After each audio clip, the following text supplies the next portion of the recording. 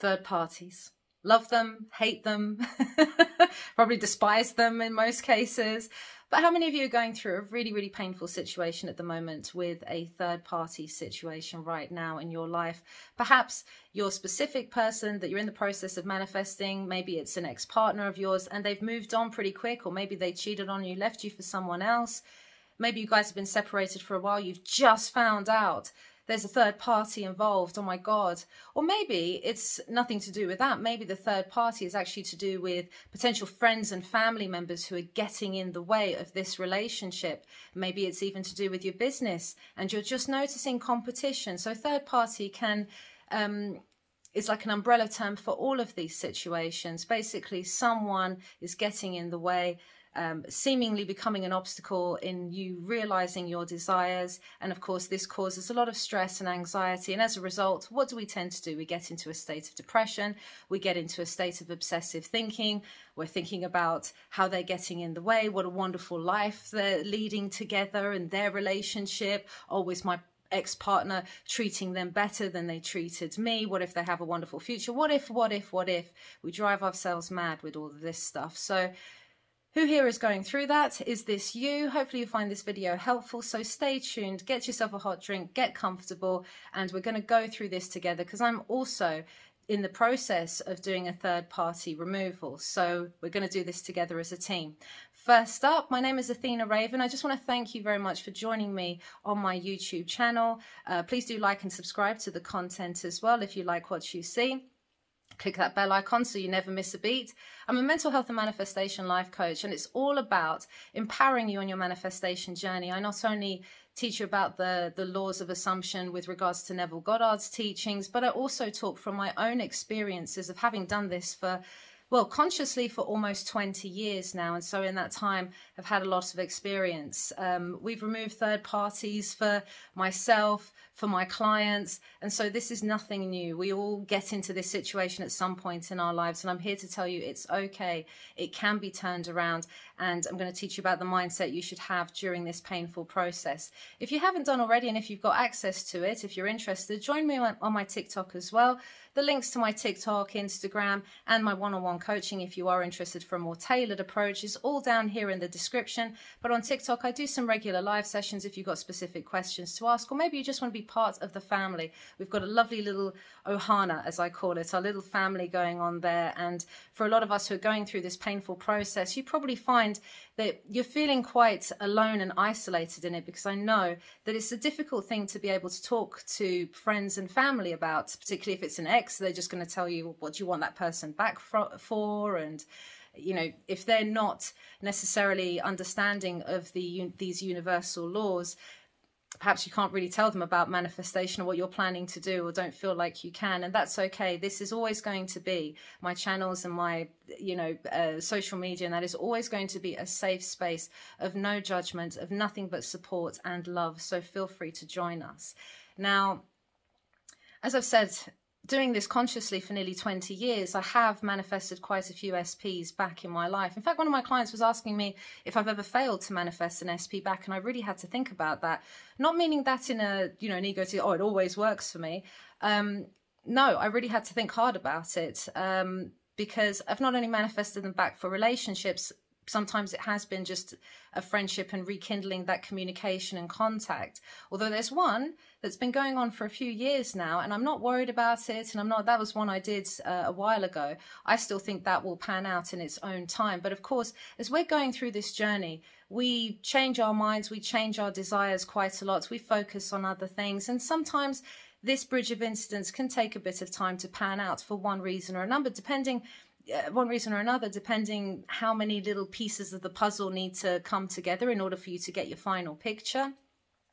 And of course, the resistance that we put in the way. So if your constant focus is on a third party at the moment, you know from experience that you're manifesting more of that, and whatever you focus on is going to grow. Whatever you're planting in your garden, whichever seeds you are watering and nurturing, are the seeds that are going to grow. So if your focus is always on this third party, it just becomes a bigger problem. Now, this current situation that I have, for example, I know from experience I've manifested third parties out, and I consciously manifested this third party situation, which might surprise you, but at the time, thinking that was maybe what was needed, thinking maybe that was what I wanted on some level, would make things easier, and then have come to the realization that actually, no, what was I thinking? But it was a learning journey. This whole manifestation process is a learning journey, and sometimes you feel like you want something because it's going to sort an issue out, and then other times, sometimes in getting it, you realize even more, actually, this is more to do with some inner issues that I had, or some fears of commitment that I had, or some other inner beliefs that we have, that we end up sabotaging our relationships. We end up manifesting in a third party. We end up, because we don't feel chosen, we don't feel like we're good enough, we don't feel like we're prioritized, really at the core of all of this. And that's happened to me quite a lot, and it took a lot of inner work to get over that. Now, in this current situation, for some bizarre reason, it shouldn't have happened, because blocked on all avenues, blocked from them, and I blocked my end as well on one specific avenue. I was met with this picture. For some reason, this picture got updated, even despite the blocking, it got updated, and inadvertently just happened to see it as I'm looking through my chats, and picture of them with their third party, all happy. Well, I have to say that I got triggered, and I'm not ashamed to share that. Yes, I'm experienced at this. Yes, I understand this whole process. Yes, I know I can get rid of them. Does that mean that I'm not almost sometimes a slave to my emotional mind? We've got three parts to our brains, or three brains, as they said, and that emotional part of the brain just takes over everything. Logic goes out the window, and we get triggered. But you know what? When you get triggered by a situation like a third party, it's a really good way to indicate to you where you're at. You ask yourself, why was that my reaction? Why did I get so triggered by this? Take a deep breath in, count down from 5, just realign yourself, take a step back from it, and try and look at it as objectively as you can. Okay, I got triggered. This made me realize that I hadn't shifted state completely. This made me realize that I still had some deeper inner anxieties about the third party, even though I had said to myself, that's going to break down, that's a whole rebound situation. I had applied all these meanings that why it wasn't going to work, and I was pretty sure of that, but this image is saying to me, 6 months down the line, it's still an issue. However, when I took a step back from it, I realized that, first up, 3D is a delayed mirror. There's always going to be that bit of a time delay. So there's that image that I've seen. It's the old story. I'll say that's the old story. There's a bit of delay. I know that from experience. I know that from experience because it's happened to me where pictures have been put up. It's depicting one thing. So anyone who sees that social media outlet are going to be like, oh, the happy couple. When in fact, it wasn't the case at all. When in fact, it just took a while to update all of that, or change pictures, or remove them. So there is that aspect to it as well. What meaning are you placing behind the pictures too? Because my very first SP that I've mentioned in my other videos had all these wonderful, wonderful pictures with his new partner. And I made those terrible comparisons that we always make. Oh, he's treating her better than he's treating me. Oh, they look so happy together. What if they have a fantastic future? Why is it? I bettered him for her. I did this. And we get resentful and we get hurt and we make it a big deal. We make ourselves feel worse in the process, and we end up manifesting more of this negative outcome. So once I had realigned myself, I had always stated to myself, well, that situation is going to break down. That situation is toxic. A picture doesn't say anything, is not a true indication of the current situation, doesn't mean that they're happy together. You don't know what is going on behind closed doors. And so look for the evidence. I don't mean looking at their social media, looking for evidence to see it's breaking down. You're probably not going to find it that way, but as in look for the evidence in your own life, in your past experiences when it's happened to you, or if you've manifested an SP before like I had, and how the situation was, how it changed, how many times have you seen it on social media? Maybe even your friends are posting up pictures and it's depicting they're having a wonderful time or a wonderful holiday or a wonderful relationship. And then your friend has come to you and actually told you the truth about what is going on, the truth about conflicts and it not being so harmonious as social media is depicting. Please, please, please avoid, if you can, during this time as well, to check their social media and the SP. Once again, you're keeping that situation alive. I know for a lot of you, it's very tempting to do so, but you must ask yourself, what am I getting from this? Apart from punishing myself, I know that for some people, they might take a bit of time from it, really work on their techniques, really try and embody that state of, yeah, I'm the chosen one. Okay, I'm the chosen one. But let me just go and check that the 3D has conformed. But please avoid doing that. You've got to be 100% up here, in here, making sure that your inner talking is always in harmony with that outcome and just having the complete faith. I mean, if you're manifesting your SP back and your scene is stating that you're in a loving, committed relationship and you're embodying that and you're believing that and your inner talking is aligned with that as well, then you cannot fail, then it's going to happen. So even though this situation might still be going on, that has to at some point change. And it will do in its own way when you probably least expect it as well. And that's something to really hone in on and keep focused on. So first up, the meanings that you attach to these images, remembering things aren't as they seem on social media, taking a step back, analyzing the situation and using it for your own self-growth, using this situation as your feedback loop so you know, okay, I got triggered. Why? What are the thoughts I'm thinking? This is what I need to change. This is what I need to challenge in order to help me to once again feel chosen, to realign myself. And so the trigger that I had recently was, like I say, not something I was looking for. And so I was met with this image. I had done everything that I have stated in this video, that taking a step back, that applying the different meaning to it. And in addition to that, of course, going to bed in the occupying the state of the wish fulfilled, occupying that mood of being loved and chosen. That's truly important at this time, because SP situations, or even in a business, now you're not feeling like you're chosen, you're not feeling empowered, you're not feeling like you can do this, you're noticing the obstacles. So if you go to bed capturing the mood that you are chosen, everything else becomes less important. 3D, you become indifferent to it. And once you start becoming indifferent to it, that's when you really know that your imagination and your inner talking has become harmonious. You're indifferent to it now because you know beyond a shadow of a doubt that your end desire is coming no matter what. And this bridge, this incident here needs to pan out. This needs to run its course. And everything's going to work in your favor, because who knows? SP could be having a hell of a time, a nightmare of a time in this situation and relationship, and decides that actually, what was I thinking? I'm making comparisons all the time in my new relationship. This isn't what I thought. And they come back to you even more loving and appreciative of you as a result, which is what happened with my first SP.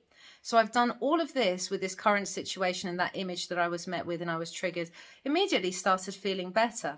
Another thing that you can do, which I've also been doing, is because mine was a picture, and you've probably got a picture in your head, even if it wasn't a picture that triggered you, even if you were out and about and you saw SP with a third party, or you saw something else, or just something happened, or someone told you about it, you'll have an image in your head that flashes up with that thought, that makes you feel all these icky feelings. So what do? You get that mental eraser.